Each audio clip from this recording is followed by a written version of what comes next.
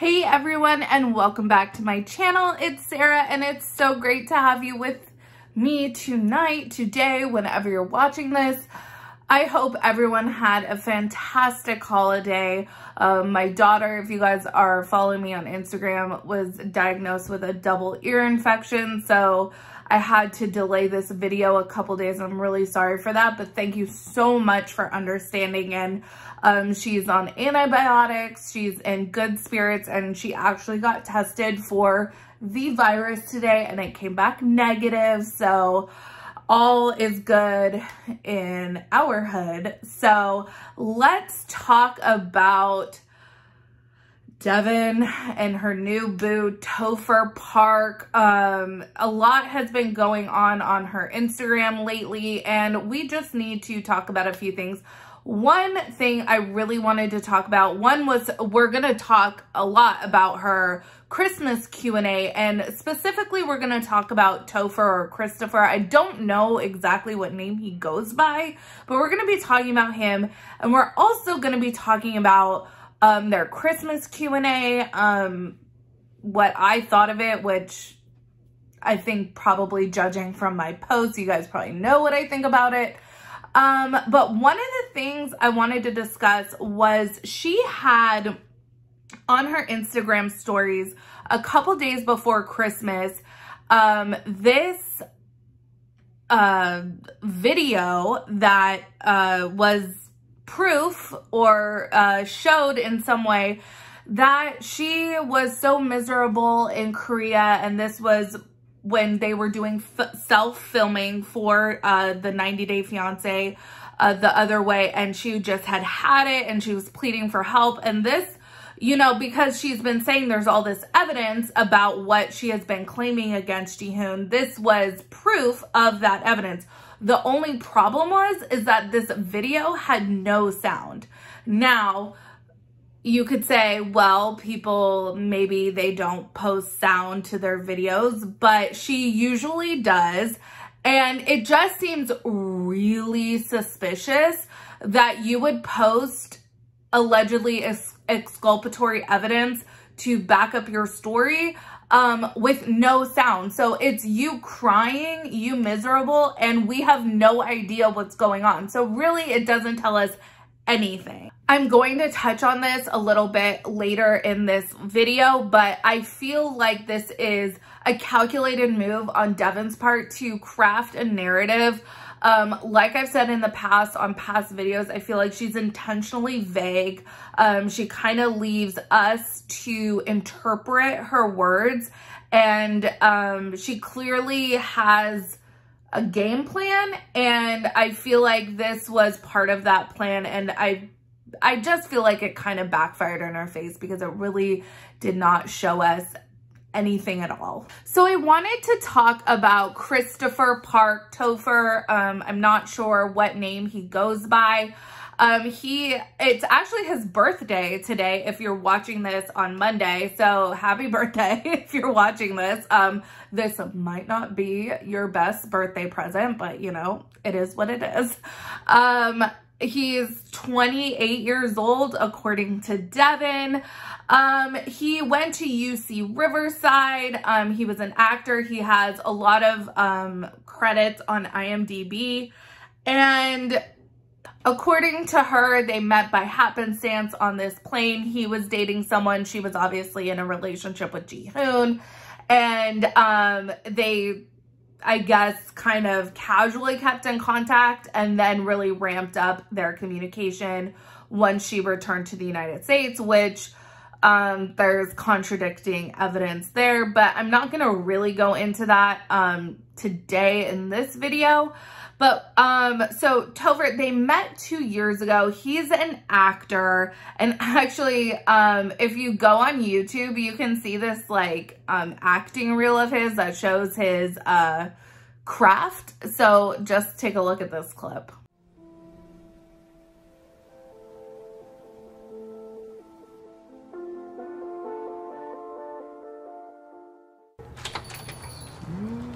Hi. Hey, your usual seat? Actually, table for two today. Yeah. I would have still loved you without the glitz and the high heels.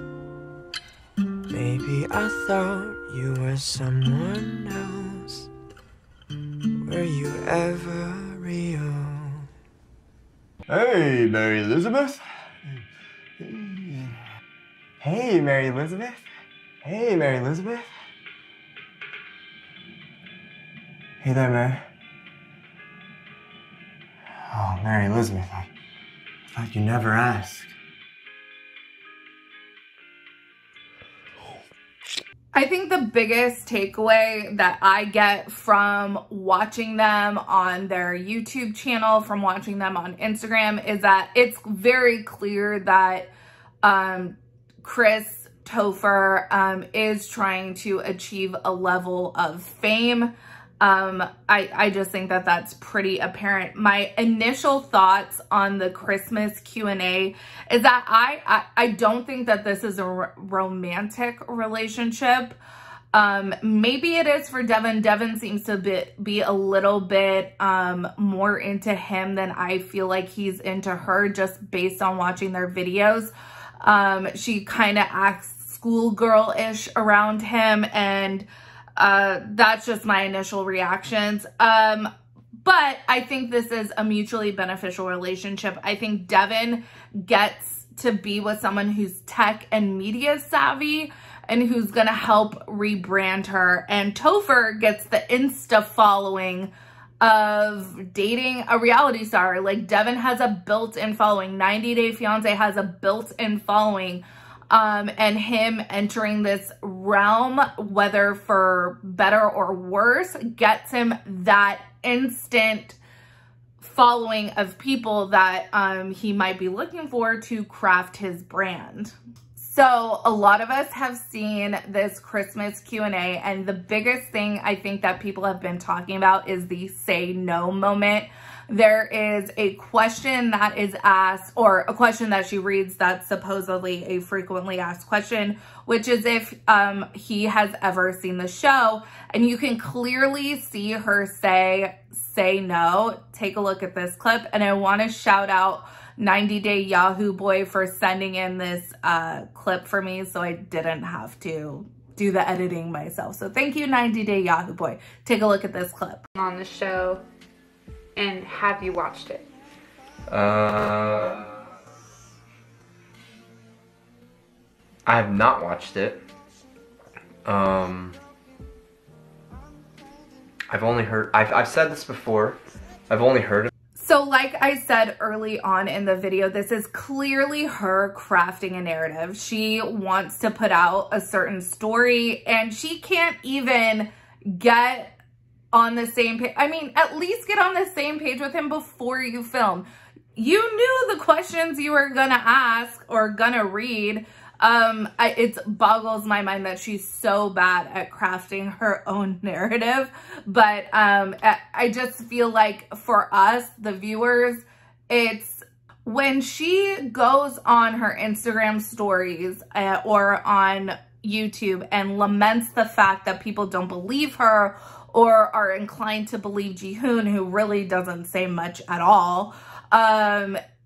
This is why. This is why. Because you're clearly not being truthful. And all we ask for is proof or some sort of corroborating evidence so that we can believe your story.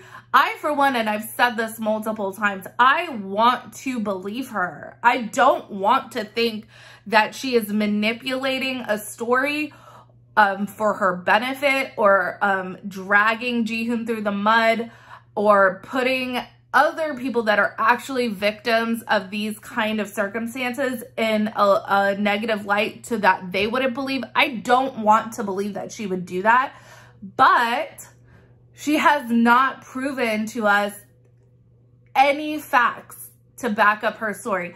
Everything she has provided us, i.e. this latest Instagram story that had no sound, actually proves it the other way. So when Deavan wonders why people don't believe her, that's why.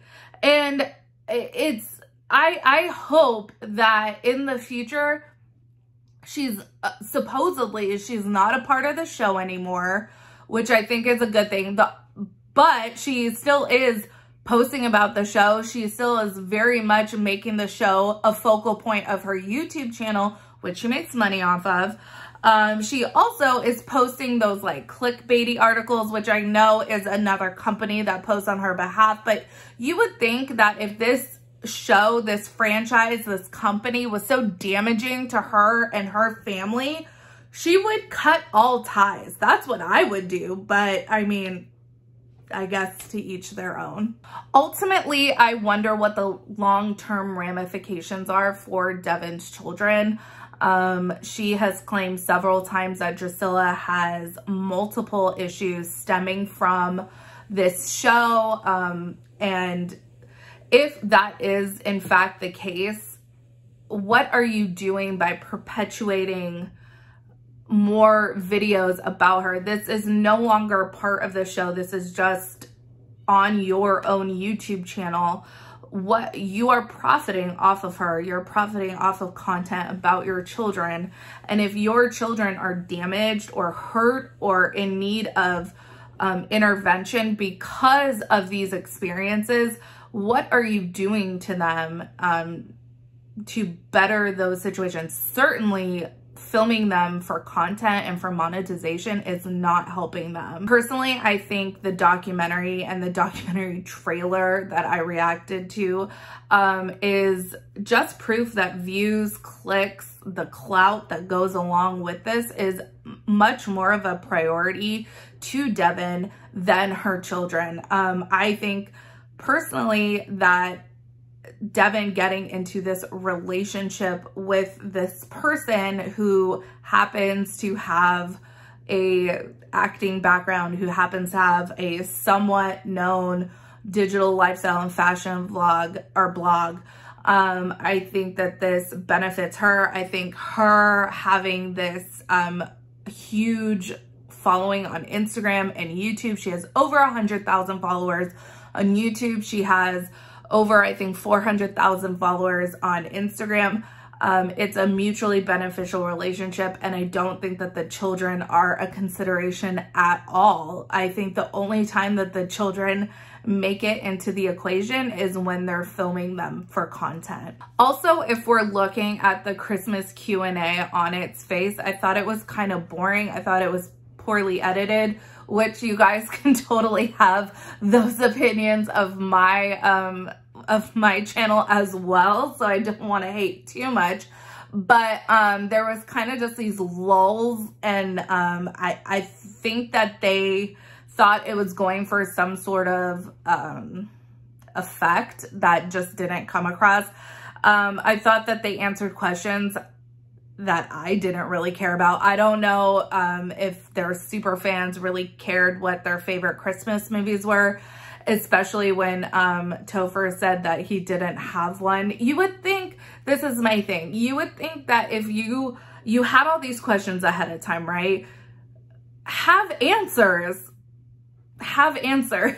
That's all I'm saying. It was kind of weird. It was kind of bizarre. It was 27 minutes long, and I just thought that it didn't really, I don't know what it really accomplished other than to kind of solidify most people's thoughts about Deavan, about the things that I've been talking about how she is crafting this narrative, how she is intentionally vague on her accusations, and that her accusations really seem to have no foundation. So I think that unintentionally, that's what she accomplished with this Q&A, especially when she was caught mouthing, say no to him. That was just so blatant with her being unauthentic, or inauthentic rather, sorry.